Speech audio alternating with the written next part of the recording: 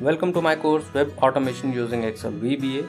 I am not calling the term Web Data Scraping using Excel VBA because the intent is very clear.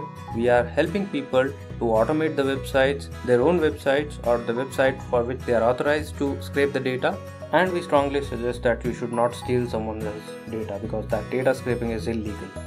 So I'll give you a quick walkthrough of what all things are covered in this course. So first of all, I'll be covering all the basics of VBA. I'm not going through the details of VBA concepts. If you want to learn VBA from scratch, I recommend you to go to my YouTube channel, which is Extreme Automation by Kamal Gidar, and there is a free course available for Excel VBA, and you can learn Excel VBA from scratch. And once you get good hands on Excel VBA, you can start with this course.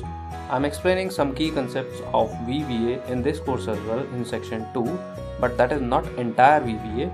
That is just part of it, and you can treat it as a refresher. If you have prior knowledge of Excel VBA, then it would be useful for you to go through these concepts.